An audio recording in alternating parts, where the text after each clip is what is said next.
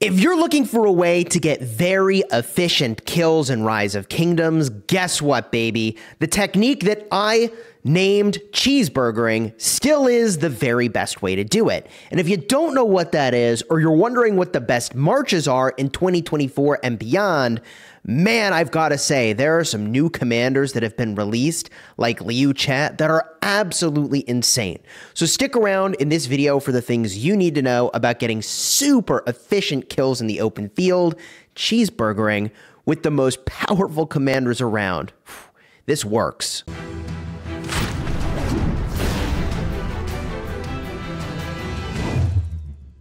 Hello my friends and welcome back. I'm Chisgule Gaming, and today's video is sponsored by the makers of Rise of Kingdoms. And if you've been following along with my KVK series, we're actually in KVK with 1960, one of the strongest, most feared kingdoms in the game. And the bar always moves for what people think you're supposed to be able to accomplish, and as soon as you accomplish it, the bar changes again and again and again. But people thought we'd never be able to hold a position against 1960. But here we are doing exactly that. Now, if they wanted to attack, they could, but they don't. And they don't because the cost is too high. Now, in between those fights over territory, there is a lot of cheeseburgering going on from both sides. Cheeseburgering is where you pop out of your city with a march. Ideally, you hit things that are right outside your city, and then you pop back into your city before they have a chance to really do anything effective. And the reason that you can do this, that you can take a march, pop out of your city, do some damage, and pop back in, is that you are going to start generating rage the moment you've popped out of your city and are hitting somebody. Now, all the other marches that come over to hit you are going to have no rage because they're just walking over to hit you. And every single thing that's hitting your march is actually making you generate even more rage. So you will use your active skills before the enemy gets to use theirs. Then you will go back in your city. And this is cheeseburgering. In a nutshell, that's how it works.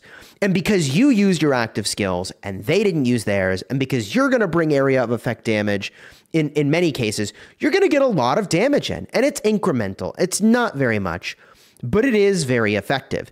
Now, this is a technique that you can use to get very efficient trades, as I've described.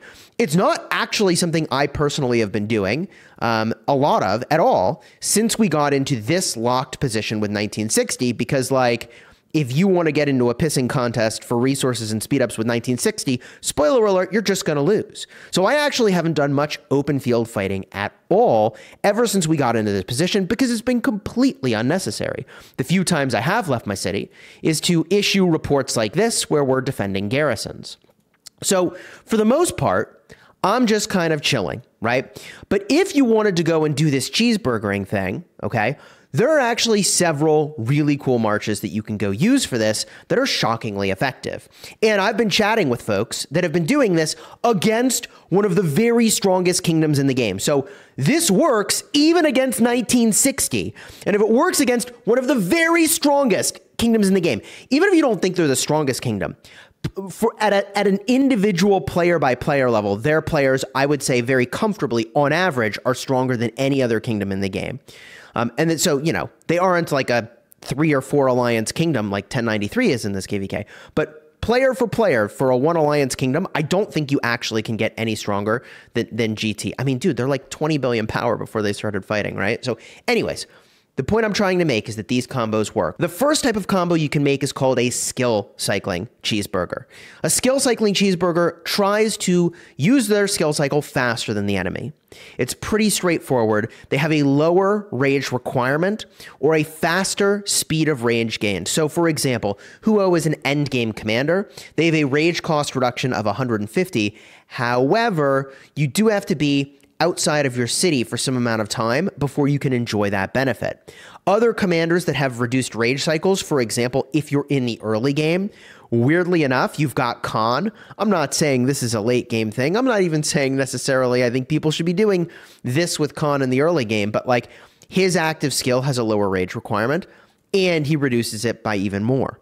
So you're going to skill cycle faster with commanders like this.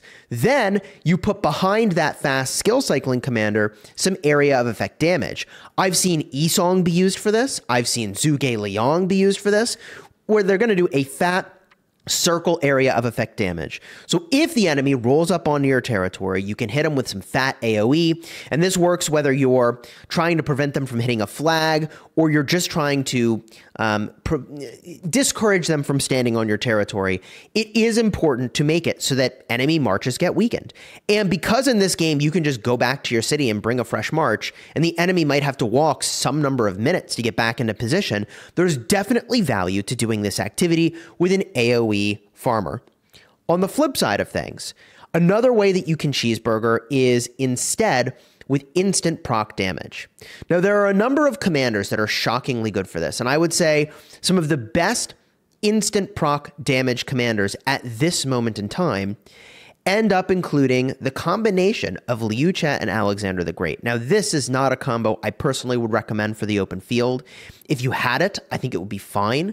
I'm not saying it's bad. I'm just saying I personally would not put it at meta.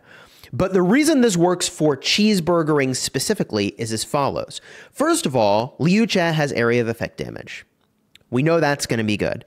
Second of all, he has instant proc smite damage. Third of all, his expertise makes it so you could launch an extra basic attack, which is the equivalent of instant proc damage, but kind of better because you could trigger your instant proc damage. So not only do you get the extra damage of the extra normal attack, you also get the extra potential damage of inflicting or triggering instant proc damage. And the reason the Alex pairing works here is mostly because he has a 1,700 instant proc damage on his second skill. Now, I'm not saying you should invest in Alexander the Great. In fact, quite the opposite. I would say you should not invest in Alexander the Great in 2024, unfortunately, unless you are a big whale. Then you could go for it. But most people, you just have to hoard your sculptures till you get to KVK Season 3 and just pick the endgame commanders. With that said, if you had Alexander the Great and you pair with Liu Che, my gosh, apparently you can pull down some really crazy trades with instant proc damage. And there it is. Really, really powerful. Now, there are many other commanders that do instant proc damage. For example, if you wanted a cavalry instant proc damage dealer, we could be looking at, let's say William. William is a good choice. On the topic earlier, by the way, of commanders that have a faster rage cycle, XY is sometimes used for this activity. He can be pretty good. And historically, Harold Sigurdsson has been an all-star. Pakal, primary, Harold, secondary. Now, this brings us to the third category of cheeseburgering, which is the counterattackers. And I would put probably the Pakal Harold into this category of saying, hey, look, I'm going to pop out of my city. I'm going to skill cycle. I'm going to still go back into my city afterwards and try to take advantage of that. But the way I'm going to get you is with counterattack damage. And combinations like this try to mitigate the damage you're taking. So the more swarmed Pakal gets, the less damage he takes. And also deal lots of counterattack damage. Herald makes it so that your counterattack damage is elevated.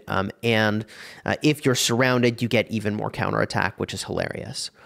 So combinations like this are basically trying to bait people into hitting them, which makes them generate rage faster. They use their active skills even faster than the enemy, and then they peace out of there, and the counterattack damage they do is just astronomical. Another combination that does something very similar is Attila and Takeda. This is like an old school combination. I mean, super old school.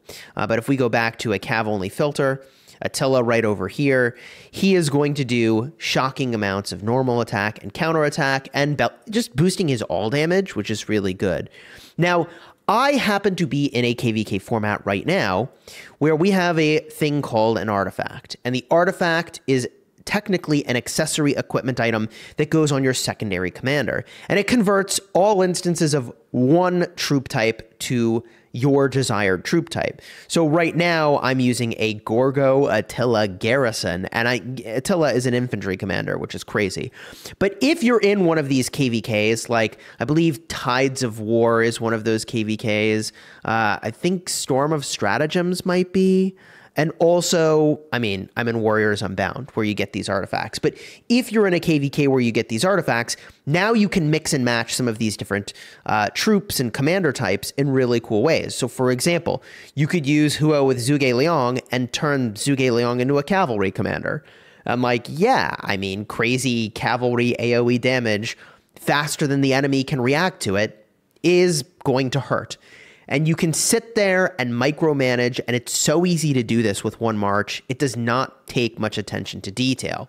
So unironically, if an enemy rolls up onto your position, you can rack up a lot of kills going in and doing this, and this counts towards your 30 million kills. Now, I actually don't have my 30 million kills yet. I basically all but entirely stopped fielding the moment we got into this defensive position that I was describing earlier, because again, getting into a resource and speed up pissing contest with 1960 is a fully 100% guaranteed way to lose the KVK.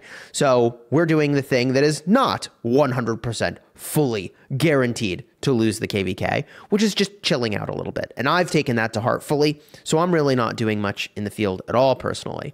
So anyone that makes a joke that that's all that Chisgule Gaming is doing has no clue what they're talking about, because I really haven't been doing almost any of that at all. In fact, when this zone opened, I was actually #1 on the kill boards for open fielding and sev wounds inflicted. So like, look, some number of people are always just going to accuse me of using cheesy tactics, but I want you to remember something. No matter how cheesy people say the tactics are, they work. And if it works, you should be doing it. Any tactic that's in a game, don't make up some imaginary rule that doesn't exist to prevent you from being successful. You should use the tactic, almost certainly. And I'll give an example of this before we wrap up the video from the Street Fighter World Championship. Yes, Street Fighter from back in the day. And the person who won the World Championship used a technique that was taboo. There was no rule that said you couldn't use this technique, but they used it and they won. And what is this technique? Well, if you've ever played Street Fighter, it's a game where you're basically battling against another player. It's 1v1, and the sort of edge of the screen is an invisible barrier where like you can't back your fighter up any further. You actually bounce off the edge of the screen.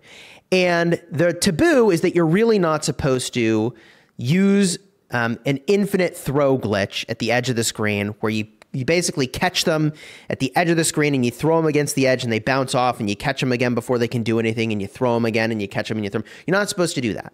It's like, there's no rule. It's just people don't think you should do it because it's not cool. Okay. But the person who won the world championship got the enemy into a position where he could infinitely throw him off the wall. And that's what he did. And he won.